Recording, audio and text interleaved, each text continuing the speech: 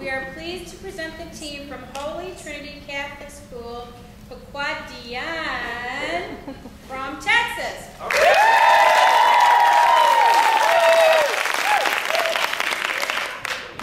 The team has given permission for videotaping and flash photography.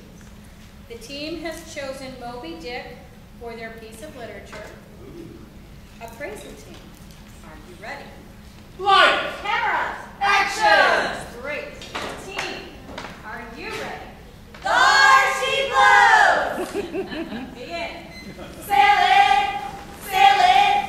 You better chase, you better do what you can. You wanna see what's what then be a whaling man. You're gonna be tough and hunt it best you can, so shoot it.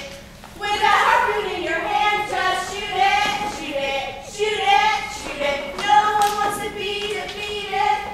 Show him how crazy and weird is your flight. It doesn't matter if he's trying to fight, just shoot it.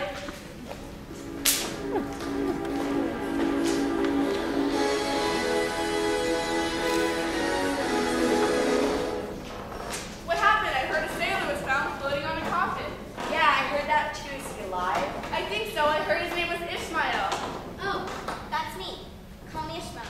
Let me tell you the story of Moby Dick. Cause he is Ishmael, Ishmael, and he's gonna tell you how he ended up on that coffin. He was a whaler, and he was looking for a ship. Oh yes, looking for a ship. He goes to an inn, and something savage lurking in the dark. Within the inn's walls, he sees something that almost stops his heart. It is a savage who goes by the name of Queequeg. He starts to freeze as Queequeg looks him right between the eyes. He's paralyzed. I always feel like somebody's watching me. Queequeg's a savage, a frightening savage, and he's actually not really much of a bad guy. They are both whalers, two whalers, and he and Ishmael are friends. So yes, those friends.